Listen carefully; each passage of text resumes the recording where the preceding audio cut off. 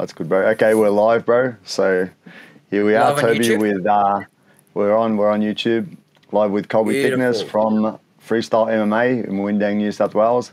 Teammate of Alexander Volkanovski. So it's quite good that we're going to be chatting about UFC 284. Volk's obviously the biggest I'll fight, just give bro. away the game plan, eh? Just give it away completely, bro. You know, because for sure Islam is watching my channel, just in case, you know, that something will happen. I'm pretty sure, what's his name? What's the AKA coach? Jafre Mendez or whatever? He's going to be watching this video trying to get insider scoop. For sure. I guarantee it. For sure. And I must say, He's going to jump in. I must say, being down there the other week, it was kind of cool to see Volk training with Craig Jones and that. Nice to see a few of that he's training a few techniques that may be employed. Yeah. You got a bit of a what would you say, inside scoop with that. So yeah, it was quite cool, good. Bro. I was pumped just to watch Volk on the pads live and that, bro. That sort of stuff, I really like it. I like seeing people working pads, like the trainers, and I like seeing fighters do it too, because you get more insight live watching people, you know? Yeah, exactly right. Yeah, especially how Joe hold pads, because it's sort of pretty different how he does it, sort of thing. True. So it's good. True. It's a different way compared to like your more traditional style of pad work sort of thing. That's it, bro. Hey, bro, we're going to kick straight into having a chat about a few of these fights. Heaps of Aussies on the card, a few Kiwis. It's going to be massive for Australian MMA. All the tickets sold out almost immediately, so leaves people like me with no chance of ever getting there. So I don't know. It's good and bad at the same time. Yeah, it is. It's definitely a stacked card. It was better when you had Rob and Costa on it, but what can you say, like, locally for us, there's so many guys in that we know who are fighting, so it's pretty much like the best fight card ever, realistically, because they're like attached to like everybody who's on the card sort of thing, so it's good. Bro, it's amazing. I kind of forgot about Rob because I'm so pumped just looking at these fights. First one I wanted to chat about was Jimmy Crute versus Alonzo Menifield. I think Jimmy, bro, he was such a prospect, man. You see him coming up, he was looking so good, man. And then he just ran into a couple of barriers, a couple of hurdles. He's been working on himself lately, hoping he can pull off the win. But he's got there's trial by fire every fight in the UFC, man. This Alonzo Menifield, if you watched him, he's a beast, man. Like, he's a full beast. And Jimmy's coming up against a power puncher, good wrestler. It's going to be a tough fight for him. Yeah, man, it's hard. Like you said, he obviously had that tough loss against Hill, who's now fighting for the belt, so there's no shame in that. Showed his heart against Anthony Smith, where he had his that peroneal nerve sort of in his leg buckled, and he still tried to fight on. So yeah, it's been rough for him these last couple, but yeah, it's hard because he's definitely talented and very good, but this isn't like a sort of easy fight they're giving him. They're not like, oh, hey, you've lost a few, we'll give you sort of more of an upper come. Like, this guy is a legitimate killer. So yeah, he's got a tough fight ahead of him, Jimmy does. And as I might have mentioned before, that he had mullet power, but he's lost that now, bro. So is that going to affect him? Is the lack of mullet going to affect him in his fight? I'm not sure. You know, in Australia, you'd think having a mullet... I think it's got to be honest, man. Like, because mullet power is a real thing, I think. He just kept it, even he shaved it off. I don't know.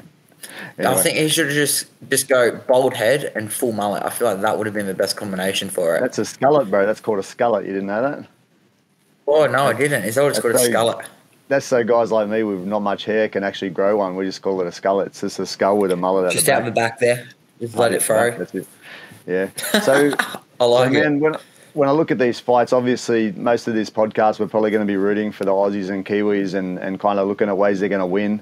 I would say in this one, a big test, like I said, massive power puncher he's fighting. In a way, fighting someone with a massive right hand like Hill had, you know. So it's a tough one for him. But when you look at his kicking ability, and with Sam Greco in his corner, the Kyokushin ex-K1 fighter, I think that's going to be part of his tactics, as it was in the last couple of fights as well. Didn't go his way, but he still was using it really well. And I think that would be I think that's what he needs to kind of start with, is using the distance of kicks and starting to work his legs. He's got to take away Alonzo's base a little bit, or his explosiveness, you know. And I think there's two ways of doing that. One is smashing the legs. The other one is getting a decent takedown in a good position. But Menifield's really strong in the wrestle from the look of it. I'm not so sure about his BJJ style, but as far as taking him down or clinching with him, it might be a tough out. What do you think, man? That's what I was thinking, because it's always easy to say if they're a power puncher, take him down, put him on their back. But Menifield does have good takedown defense. But with Jimmy having good kicks, there's a few ways he can use them. He can use them to, like, obviously hit the legs early, which will slow his movement down, makes it harder. But he can also use a combination of flicking the left high kick up to actually jam his right hand, his power hand. And then as he's using the kick to jam it on the feet, he can look to just initiate takedown and clinches and get it to the fence. He might not get him down, but at least make him carry some of that weight, because big boys, it is hard to, if Jimmy's on him in the clinch against the fence, just grind him out, making work, building up this lactic power. They get back to the center, starts kicking that hand again. You can really sort of sap a guy and take the energy out of his arms that way, even if you can't actually get the takedown and hold him there in his back. So I think that's going to be sort of Jimmy's best bet. I think that's pretty much what his game plan is going to have to be. He's going to have to come out, nullify that right hand early. Once he feels like he might have got the time in and that, or the power's not as dangerous as it is at the first sort of couple of minutes, then he can start to open more, look to counter, look to work your strikes that way. But I think early on he's really going to have to focus on shutting that right hand down.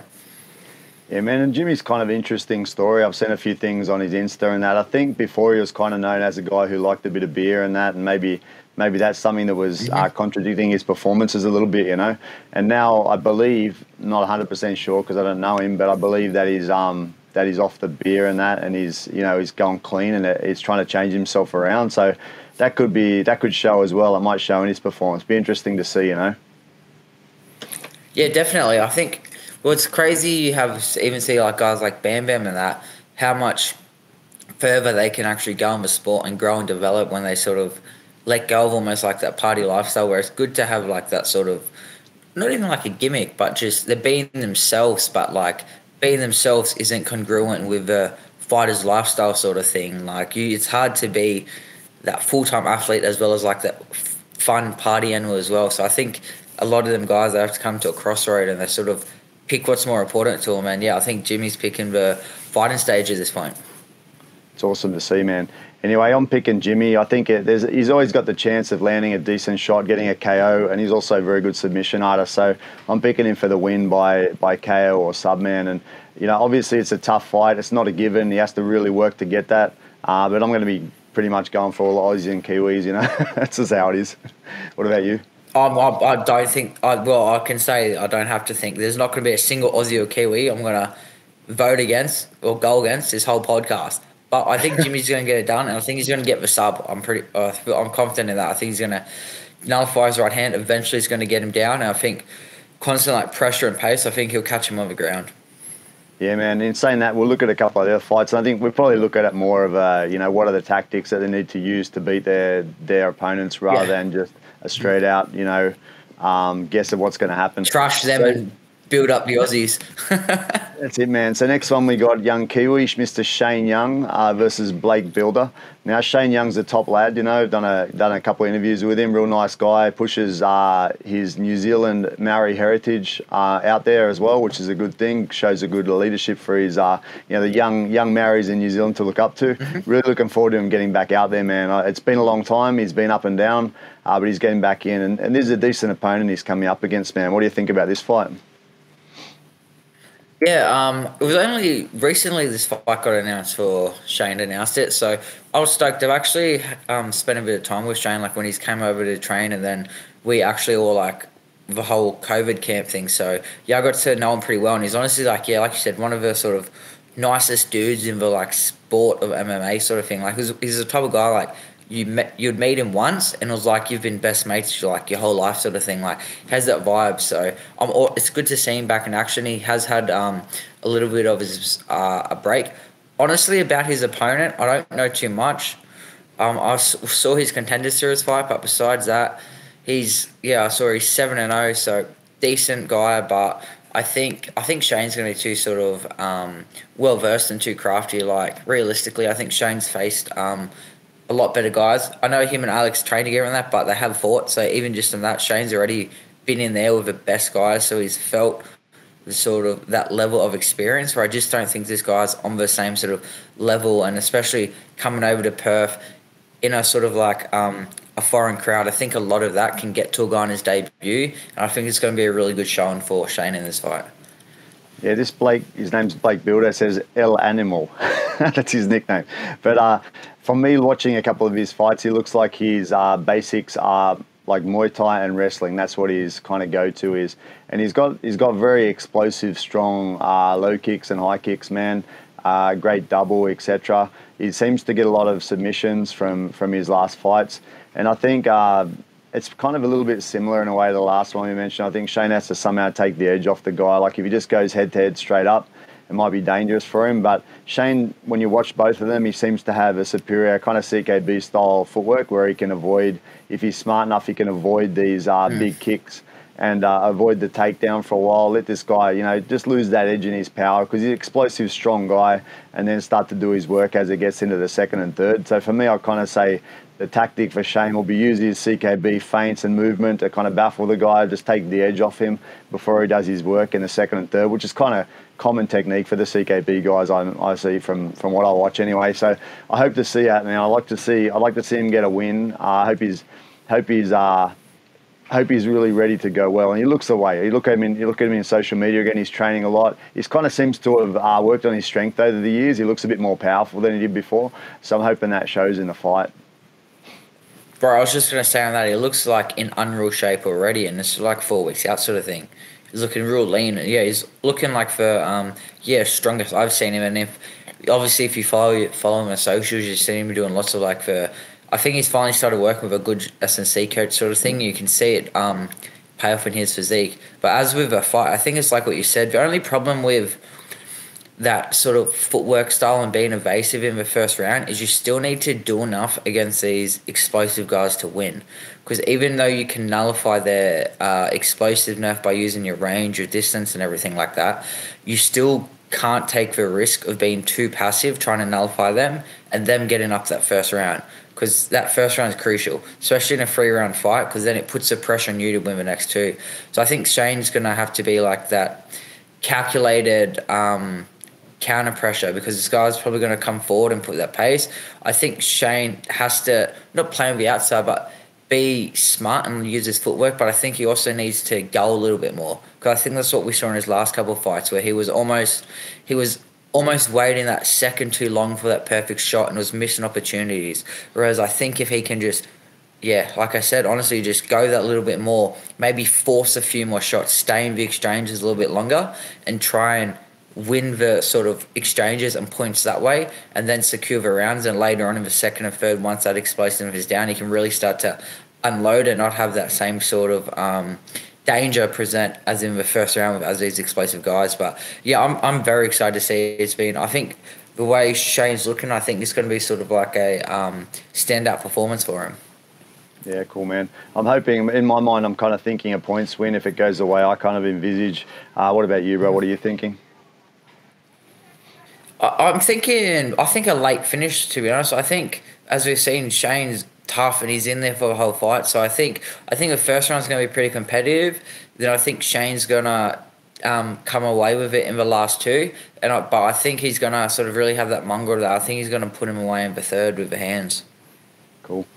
Man, on to another, which I'm not actually familiar with, Shannon Ross, the Turkish delight from Australia, fighting Kleydson Rodrigues from Brazil. Mm-hmm. Do you know this guy at all? I know he fought on what's it called, Shannon. Eternal in Australia, and I've seen. He's actually come down and trained with us for a bit. Nice. So you'd be able to talk on it and maybe the fight, because from my perspective, I've watched a couple of his fights, but it's not so clear. They were kind of older fights.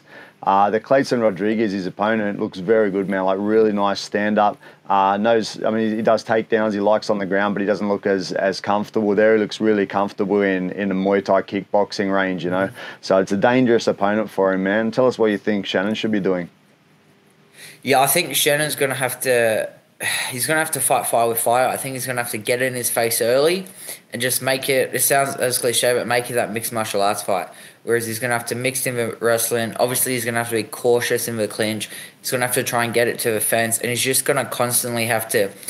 He's either on the outside moving or he's in your face and he's going. He's not sitting at that Muay Thai, not that Muay Thai range, but more that, that range, that playful range where it's like you go, I go, where they go hit for hit.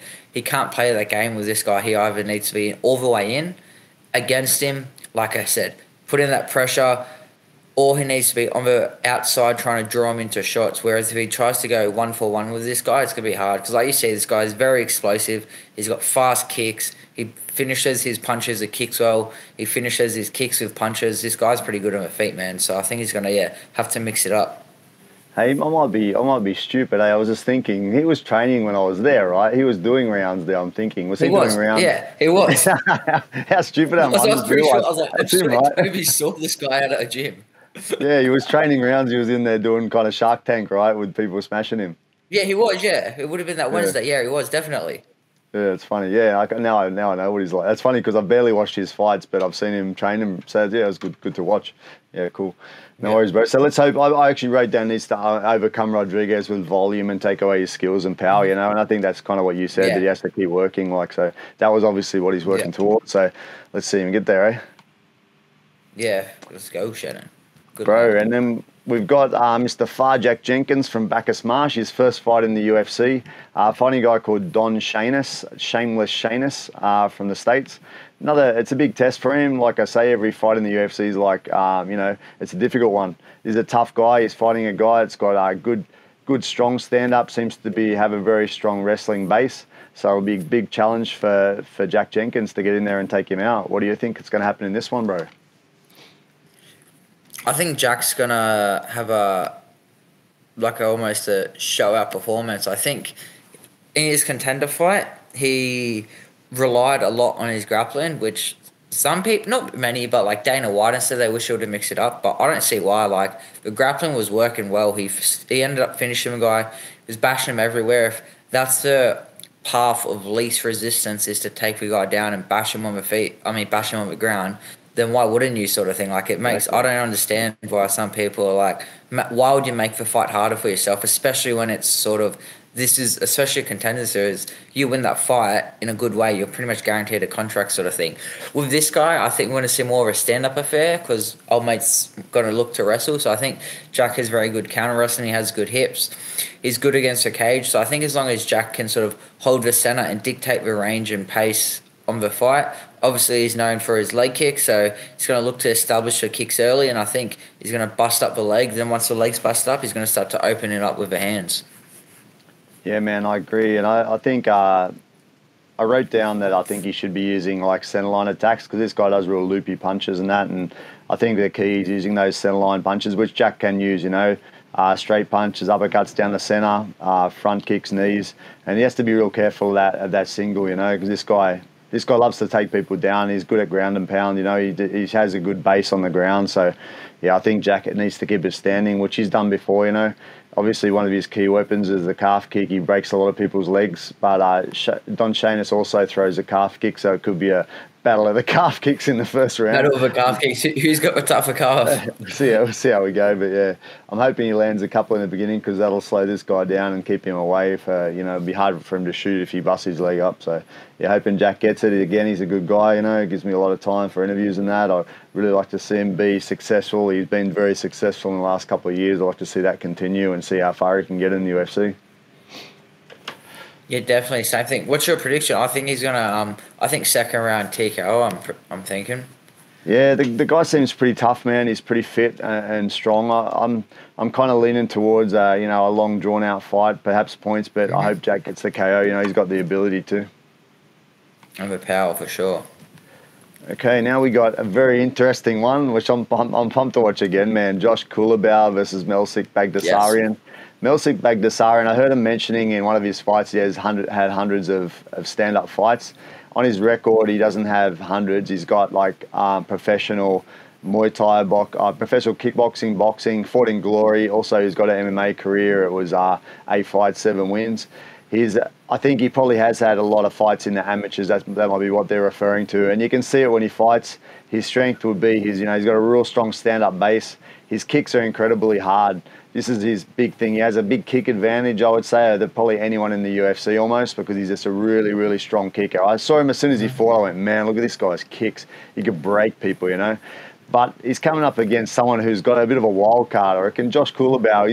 He's got. You've trained with him, man. He gets weird angles and weird timing and that he could really throw off someone that's used to the typical timing of a kickboxing fight and kickboxing boxing training, because he lands things like when he fought Choi, he smashed him. He lands things at weird angles and weird timing that throws people off.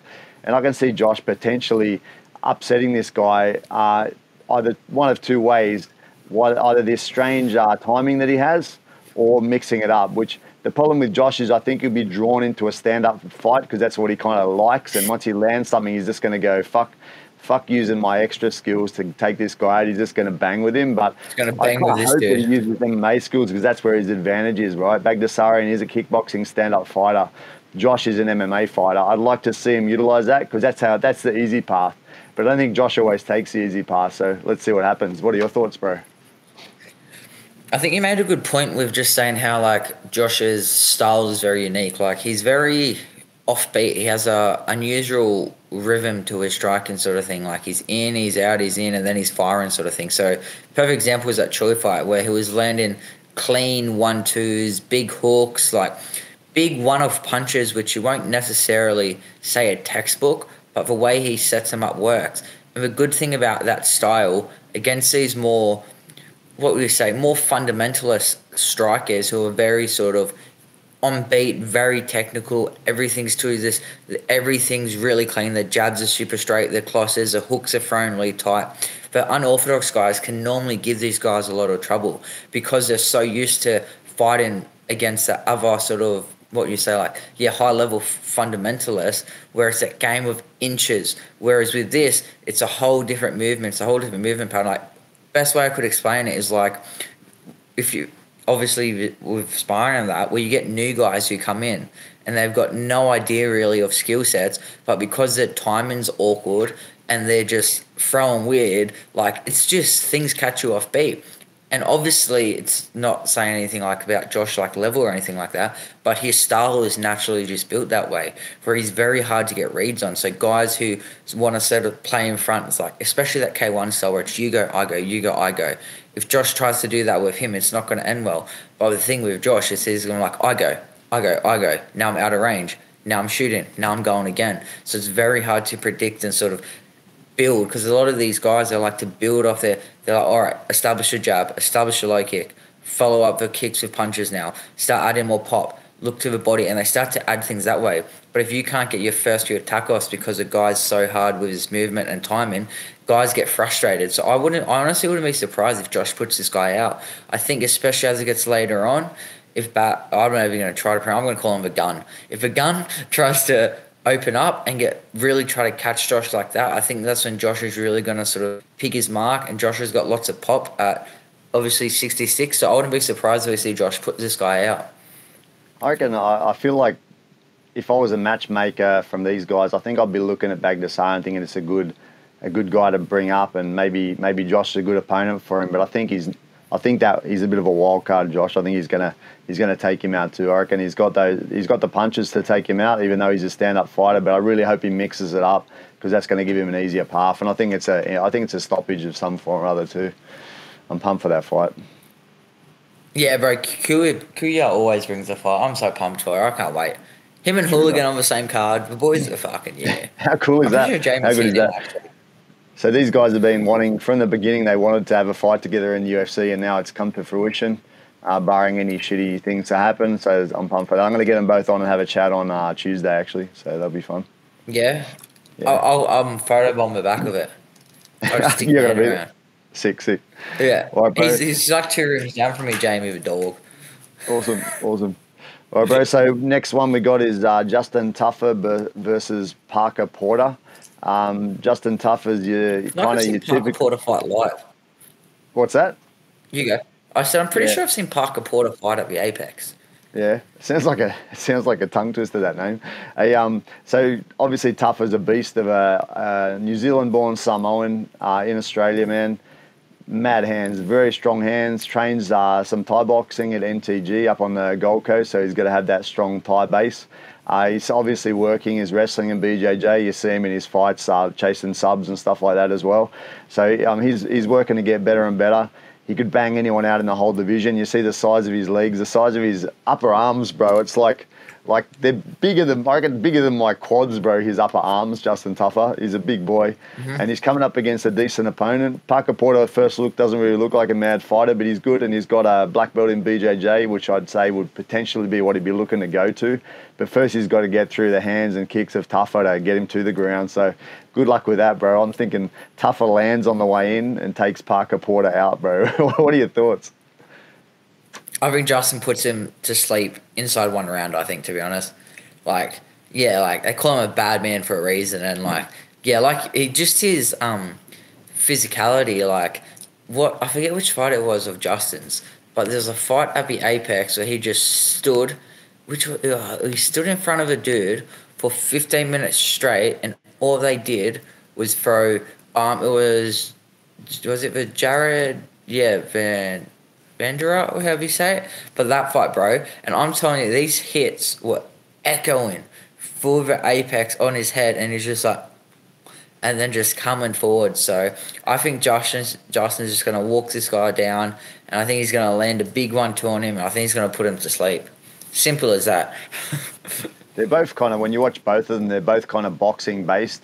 Parker's got the BJJ side as well, but their both approach is a boxing-based approach. And it's going to be interesting to see these guys just going, because they're going to crack each other for sure. It should be a banger, you know. I'm interested to watch it, man. Oh, bro, it's like there's a few guys in MMA as a whole where you just got to tune in, and Justin Tafa is one of them. Like, if he's fighting, you're just guaranteed it's either going to be a firework knockout, or it's just going to be 15 minutes of the boys just swinging and banging. Like, it's always good entertainment to watch him fight. Yeah, bro. I'm thinking I'd love to see him, because the other guy's boxing based, I'd love to see him throw one of those monster legs into his leg a few times to begin with to slow him down, because, man, those legs must hurt when you get kicked by him. They're just too big, bro. I don't know. Let's see. Oh, bro, you could imagine, like, yeah, like you said, the size of his legs are just tree trunks. So cop 2 of them, and yeah, you're not gonna be walking for a week, I think. Exactly. All right, bro. Next fight, Giacomo Della Maddalena, otherwise known as Jack Della, fighting Randy Brown, Jamaican American man, in the welterweight division. It's another big test for Jack, man. Like, he's done so well with his fights so far. 3 finishes, I think, in the UFC so far, or is it 2 finishes and 1 in the Contender? But he's killing it, man. His accuracy of punching, his pressure, you know, he's looking really, really good. Randy Brown is a next level fighter, I would say. He's fought some big names: Vicente Luque, Trinaldo, Barberina, Nico Price, Mickey Gore, Belal Muhammad. So on the experience side, he's taken a step up. Although that the Russian that Della fought was up there as well. So He was, yeah. Yeah, I think I'm expecting big things out of Jack, you know, to keep coming. I think he's just really doing it easy in the UFC at the moment, which is kind of unusual. Usually people come in and get tested, and he's just smashing everyone. And I'd like to see how someone's going to stop him. I really hope he lands some of those big punches. I think the pressure, again, getting on the inside of this guy, because this guy's really tall and long. I don't know if you watched him. He's real lanky, and the key for Jack will be just getting past that range, which I think he can do. You look at this Randy, he just seems a little bit, you know, his base isn't so strong, the way he moves and everything. I think Jack will walk through his long range and start to work hard. Where he has to be careful is in the submissions, because Randy Brown's got these long gangly arms. He obviously likes locking up guillotines and potentially darces. So I think his danger will be in those submissions with the long arms. But I think if he can get in there, land his big left, he's going to take him out. Another KO for Jack, I reckon. You think? What do you think? Yeah, I think Jack. Yeah, this is definitely it's a good step up too, because obviously I can't pronounce a Russian guy, but he was no slouch, and Jack made pretty good work of him. Obviously, his first fight was obviously late notice opponent change. He ran through him, so I think this is the sort of next step up, because, like you said, Jack was like a prospect of the year. He came through and just started running through guys, and this is a perfect sort of fight. Like, I was hoping like someone like Randy Brown Valicha or something, but this is good. Also, I think with the game plan wise, I think Jack is just gonna have to. Obviously, we know that boxing is his strength, and I think he's just gonna. I think his style plays really well to this fight. Basically, I think that against a taller guy, longer guys, is once you're inside, it's very hard to, especially with their frames, it's very hard to get clean on the head. But if you can start to work that body early, like Jack does with the rips, and opens him up that way, I think I'm just picturing Jack slowly pressuring him towards the fence, slipping inside, ripping the body a couple of times. Then as soon as Randy Brown starts to drop his hands, I think he's going to hit the body, come over the top, and that's going to be lights out. Like, I think even though this is a step up in competition, I still think stylistically this is a very favourable fight to Jack, just purely off how Randy likes to fight and Jack's style of how he wants to be in that pocket. He wants to be in that closer range. He wants to rip that body, really sort of keep that forward pressure on guys. And I think, as we saw, he got caught in a dust in like the first minute, completely dry against that Russian guy who had heaps of submission wins. So I don't think that getting caught in a choke or anything, even though he may, I don't think is going to lead to the finish. I think he's very defensively sound in all his submissions, and even when he's offensively coming forward, he's very rarely you see him in a vulnerable position. Like, everything's very calculated when he attacks. So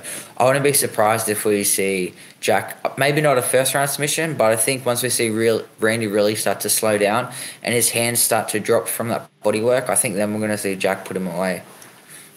Yeah, man. Like you said, I think the body's a key as well. Obviously, with the tall fighters, it's a normal sort of tactic, right, to work the body. And Jack always works the body so strong. He hurts people a lot with the body shots before he takes them out. So, yeah, let's hope he lands it. Man, the reach is massively different, man. The other guy's got 11 centimetres height on him and 13 centimetres reach, according to the stats. Oh, true. That's huge, man. 20-something centimetres if you add them together. That's massive. But, yeah, in that, you lose something being so tall. The way he stands, looks sort of loose and not real balanced in that too. So let's see Jack get in there, and he's kind of the opposite. He's real staunch the way he stands and everything. Let's see him get in there and smash him. I'm up for Jack Della KO. Yeah. Mate, another great. I think it's second or third round. Yeah. Put your house on that one, I reckon. Tyson Pedro, bro. Tyson Pedro versus Zhang Ming Yang, Chinese mountain tiger. I heard someone say. I don't know if that's his nickname, but I heard someone say it. Obviously, they're trying to get the Chinese market in there. I think Tyson's at another level, from the experience base, the international people he's fought, and from a skill set. He looks like a much more rounded and higher skilled fighter when I watch these two. I think he's more athletic. He's got amazing reflexes. He's looking great so far. Massive power, hurting people a lot with a front kick, etc. I'm thinking this is an easier one out of the ones we've talked to so far. I think Tyson's going to take this guy out. Although this guy may be a little bit better than some of his opponents he had, a bit more of an up-and-comer, young guy, I still think he's going to take him out. What are your thoughts? Yeah, I'm just actually looking at his topology now because I saw he had a bunch of, he had a couple of losses and he had a bunch of first-round KOs, but yeah, so he beat 4-0, 0-2, 1-2, 8-4, 5-8, 5-6, 1-3. I don't think this is a hard. Yeah, I think Tyson's gonna. Yeah, this guy's. He's not. Like, he's 26, is he? 24. 24. Yeah. 24. So yeah, I think Tyson gets it done in one. Like, let's be real, how Tyson's looked in his last couple of fights, like, he's been extremely calculated, but he's also been aggressive with it too. And like I think you said, like, there's just levels to this. If you look at the guys who's Tyson fought versus the guy who the Mountain Tigers fought, I think it's two different realms. I think Tyson's, like you said, I think it's going to be a pretty easy fight to call. I think Tyson's going to get it done in one round. I think he's probably going to, I think it's a TKO and coming for Tyson. No disrespect to the guy. He looks all right. He's pretty young, but I just think purely off the level of opposition, it's a massive step up coming into fight. Sort of rejuvenated and like career resurgent Tyson Pedro sort of thing. It's kind of cool, like the Tyson's got the real CKB movement starting to happen. Like you see from the last two fights, the progression, the way he moves, he's sort of looking more comfortable with that movement, like you see it. He definitely looked more into that movement. And I think we're going to see another progression again into this fight. I think he's going to become more and more comfortable with that sort of movement, lots of feints and moving around and, trusting in his power as well, to throw when he needs to throw. So looking forward to seeing him again. The only thing concerns me a little bit, he's got a chin. His chin's really high just from his style. Yes. I'd like to see it tuck a little bit. That's anything that just worries me a little bit. Yes, that's a few of the CKB boys with their style where they play that sort of lead hand game. They do tend to keep their chin. But I guess with that range and distance management, that sort of nullifies it in the style as well, sort of thing. Right. Now that brings us to the main event, a guy called Alex Volkanovski versus Islam Makhachev. I wonder who you think will win this fight, bro. Who do you think? Josh Emmett, he's going to cash in Money in the Bank, and then he's going to become the double champ. Is what's going to happen. Yeah. No, yeah. Obviously, I can go into a bit of, obviously not too much, like, because training and that, but yeah, I think everyone just knows it's just going to end up coming down to, can Islam hold Volko down?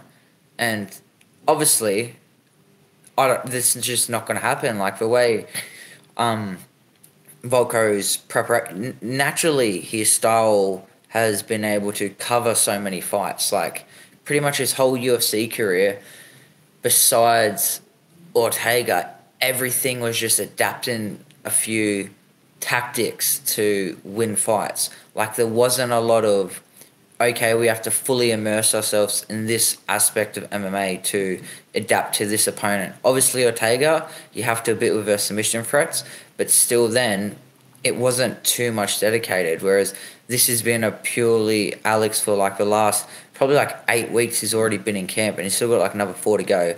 Where it's been purely dedicated to just this, not purely, but heavily emphasized on the grappling sense of things. And he's got guys like Frank Hickman, Craig Jones. Like, there's a lot of good guys. He's gone over to Thailand training with Murbeks and the Chechiens and everything like that. So he's getting quality rounds in with these good guys. And I think, yeah, like, everybody already knows the level Volko's on. And I think people, don't get me wrong, Islam's extremely good and everything, but I think it's almost a thing where people believe too much into that hype and like the Khabib 2.0, whereas like, oh, everybody thinks that if Islam gets one takedown, it's over sort of thing. Whereas he's been knocked out before. He's had close grappling, like Armin Tarikian almost beat him sort of thing in the debut. There's been lots of close fights where he's had where he's been sort of taken down, he's been put on the back foot in grappling. And yeah, so obviously it's hard because I can't get into too much game plan on that, but I think people are going to be very surprised about how the actual fight plays out sort of thing. Yeah, man, I listen to a lot of pros making predictions on it, and there's people on both sides of the fence, you know. People saying Makhachev is too big. That was a common theme coming up. Some people saying Volk is too slick as well. Makhachev's ground game. So these are the common sort of themes coming up. But I think, obviously, like you said, the key that we're looking at is kind of standing versus ground. And I think some people say Islam Makhachev's stand-up is great. I know when I sit back and I watch Makhachev's striking, it's not great. It's good. I think Volk's stand-up is great, I would say. And I think that's where the difference is. And I think if you look at the stand-up side, Volk's movement, his craftiness, his head movement, volume, his cardio, and in particular his speed are the things that can beat Islam in the stand-up. He could make him look really bad in the stand-up, potentially, you know. And at the same time, Islam could potentially make Volk look really bad on the ground. Who knows? You know, they're both MMA fighters. They both have skills in both those areas. They both probably have the potential to win in both those areas. There's situations where Volk could potentially submit Islam if it gets in the right frame in a sub that he likes. There's a chance that Islam can land a powerful punch. You know, they both have a chance. But I would say when you look at the two skill sets, Volk has a real potential to upset things in a stand-up area, you know. Look at how he's been evolving, you know, smashing a few people, bro. Like he did so well against Chan Sung Jung. He really stepped up his game. And then you look at him last time with Holloway. He was doing it easy. He was playing in there and making one of the best ever look like shit, you know. So Islam can't match his speed for sure. I think he's going to have trouble hitting him. What he has to rely on is getting him to the ground or in the clinch. And let's see how he goes with that. Thoughts? Yeah, I think it's like we said, like everyone knows Islam's going to want to get down. I think the biggest thing is that even if or when Islam gets Alex down, just because you got him down, he's very, very hard to hold down sort of thing. Like, and even to actually get caught out of position and that. Like, look at Chad Mendes, who's a fantastic grappler. Volko, at one point against the cage, just stood up and turned over and, like, mounted it with his hips. And the next part, Mendes was on his back for about 2 seconds. And before Dominic Cruz could even say how good Mendes was at finishing it, Volko turned in and stood back up sort of thing. So I think people... And then we can look at the Ortega submissions and that sort of thing. It's like, I think Yeah, it's just I think obviously Makhachev's probably going to get takedowns, but I think the biggest thing is when Alex keeps getting up and he gets up and the strike is not changing, because you see a lot of guys that are grapplers, whereas their strikers are very comfortable on their feet. They get taken down once and they don't shit the bed, but their style starts to, they're a lot more hesitant, they're a lot more worried about the takedown because like, oh, I can't be taken down again. Then it limits their striking, whereas I think if when Alex gets taken down, he's going to get straight back up and he's going to be straight back on Islam, and Islam's not used to that. He's used to guys wilting. He's used to getting one or two takedowns and the stand-up stuff. That's why his stand-up looks great to some people, because the grappling offense really pulls from their opponent's striking defense, if that makes sense, because it creates more openings because they're more hesitant. So then it makes his striking looks a lot better. Whereas if guys they're not. It's not that they're not respecting the takedowns, but they're confident and they're comfortable in their own ability to get up. And if it goes there, to actually defend the takedown, if they're on their back to get back up, I think that's really what's going to make a big difference. I think really later on in the rounds we're going to see that, and I think that's really when we're going to see, like you said, I think Volk is going to really sort of expose a lot of holes in Islam's game throughout. I think like cardio later on. I think even just the will and determination, because it's going to be a tough fight. And just that you're going to see Volko's in there for the whole 25 minutes, getting back up to her feet, putting damage on Islam on her feet, looking for his own takedown threats and really sort of putting it all together like that. I think we're really going to see sort of Islam crumble towards the end of the fight. And I wouldn't be surprised if Volko puts him away in around like the 4th or 5th round here. Man, with the way I watch Makhachev fighting Charlie Olives, the speed of his punches, he landed punches, but from the speed of the punches he was throwing, I feel like Volk's going to see them a fucking mile off, bro. Like, he's not going to be there. The guy's going to throw a looping slow hook. Volk's not going to be there anymore. Volk's going to be off to the side, chopping his leg, volume punching. It's going to be difficult for him, man. It's going to be very cool to see. Yeah, I think also what this is just in general was like we're so lucky to have this event because it's a number 1 versus number 2 pound for pound, with like the Australian champ going for the elusive double champ title. Like it's one of the like most historic events in UFC history, especially when Volko gets this done. Like this instantly puts him to like top 3 of all time conversations when he beats Islam, sort of thing. So I think I just can't wait for it. So yeah, February 12th Australia time cannot come soon enough. Like I'm lucky enough I get to be there in the crowd watching it in good seats. So I'm cheering. We're gonna try and find you a ticket, Toby. We're gonna find some scalpers and we'll get you over there, mate. You know, you get a ticket, I might fly over. We'll see. Hey, on that note, I was in Oz. I went past the TAB. I couldn't help but throw a bet on Volk because it was on the machine. So money where my mouth is. I got Volk. Big odds. Anyone that wants to cash in, I wouldn't say bet their house on it. Was it like $3 something at the moment? Yeah, it was 3 something. I can't remember. Yeah, 3 something. Yeah, anyway, no doubt. Yeah, that's expected. A lot. Hopefully, it goes to $7, and I can just bet my house on him, and then I'll be set. I won't have to work ever again. True. No need to fight anymore, bro. Cool. All right, bro.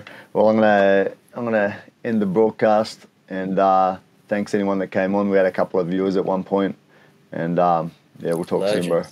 Yeah, I'll send this. Sounds good, brother.